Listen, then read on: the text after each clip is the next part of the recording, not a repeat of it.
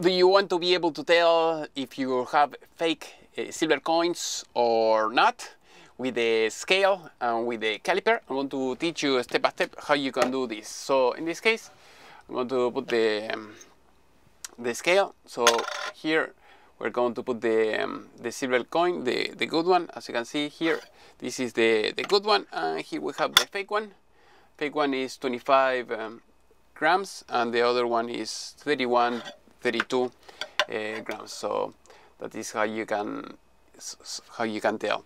Now we're going to take a measurement. So this is the good coin. So here we have in millimeters is 40.5, or in inches is 1.59, and here we have the fake one. As you can see, 156 and 39 millimeters, 39.8.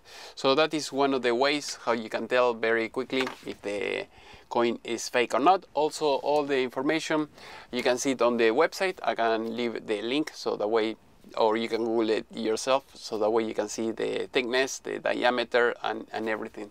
So that is the quickest way to see if you have fake coins or not. If you have any question, please let me know in the section below, and see you in the next class.